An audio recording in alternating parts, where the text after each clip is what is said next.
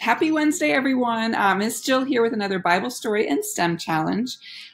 Today, we're going to be moving from the Old Testament to the New Testament. So we've been on a new Old Testament kick. We're moving to the New Testament for a very special reason, and that reason is today we're going to be learning the story of Jesus Calls a Fisherman, which is, spoiler alert, tomorrow's VBS story. So if you're doing the Backyard Bolt VBS at home, awesome. I hope you're having fun with it. I'm having fun here with my kids. I've heard from several families that they're having a good time with it. So keep having fun, keep learning. We're going to be covering the story tomorrow, and I'm excited to cover this story in VBS tomorrow and go a little bit more in depth. However, if you're not doing VBS with us and this is something you'd be interested in, awesome.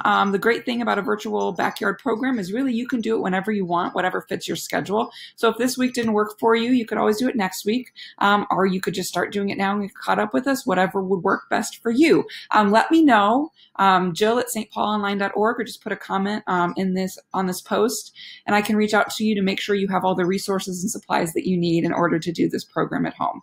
It's a really great, fun way for us to begin summer and to grow our faith through VBS.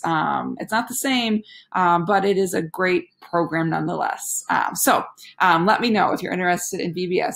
Let's go ahead and dive right into the today's task, however, which is Jesus Calls the Fisherman. So if you have the Deep Blue Storybook Bible, like me, go ahead and head to page 223. If you don't, no worries. Any Bible will do. Go to Matthew, the book of Matthew. So that's in the New Testament, chapter 4, verse 18 through 22. I'm going to go ahead and dive right in so I can get you to this really fun STEM challenge. One day, Jesus was walking along the Galilean Sea when he saw two fishermen. One fisherman's name was Peter, and the other one's name was Andrew. Peter and Andrew were brothers. The brothers were fishing with their fishing net. Jesus called out to the brothers, "Come, follow me. I will teach you how to fish for people." Peter and Andrew left their nets and followed Jesus. Jesus walked down the shore where he saw two more brothers, James and John. They were mending their nets with their father. Jesus said to the men, "Come and follow me."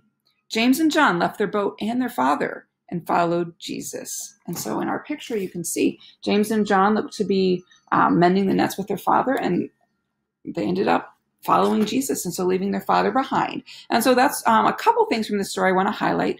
The first one is that, so James and John left their dad, which was probably a really, really hard thing to do, right? It would be scary to go off with someone that you don't really know, and to leave your family behind knowing that you're going to make life more difficult. But James and John knew that what they needed to do was to follow Jesus. And so sometimes the hard thing, or the right thing, can be a hard thing to do. But God gives us the strength we need to get through hard things. And so that's the first lesson I want to take from this story. And the second lesson I want to take from the story is, so Jesus called these fishermen. So he said, "Come follow me." Through the scripture, Jesus calls us to be his eyes and ears and voice in the world. Because Jesus, he ascended up into heaven last week, right? And so we're here on earth, and we're supposed to be doing his work out in the world because he isn't around to do that. So Jesus called us just like he called those four fishermen.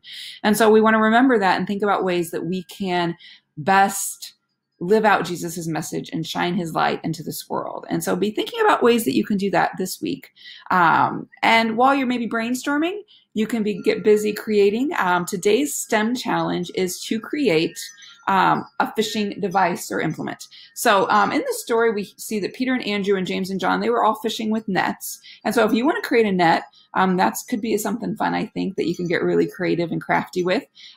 Suggested materials, string or yarn are the obvious choices. If you want to think a little bit more outside the box, if you've got a ton of shopping bags, plastic shopping bags from Walmart or Schnucks or whatever grocery store, I've got a ton. They're not allowing you to take them to drop off to recycle anymore, and you're not allowed to use your reusable totes. So I've got a ton of them. And so I'm thinking I'm going to be crafting a net with some plastic bags that all kind of knot together. We'll see how that turns out. If you don't want to go the route of nets, you don't have to fish with a net, right? They were fishing with a net, but we fish with fishing poles and rods and reels. And so you can get creative and use any type of recyclables for that. Some yarn, stick. You can even probably use any materials that you find outside to complete this craft. So get creative with it, have fun with it. Once again, as always, I'd love to see pictures if you manage to create some type of fishing device or implement. yeah, have a great Wednesday, guys. We're going to close in prayer. Before I do, let me remind you, Jesus loves you. So do I. Keep being awesome. And I'm so glad that you are here with me, even if we aren't actually together. Gracious God, thank you so much for sending Jesus to show us how to be fishers of people. Please help us to live out the lessons he taught us. In Jesus' name we pray. Amen. Have a great day.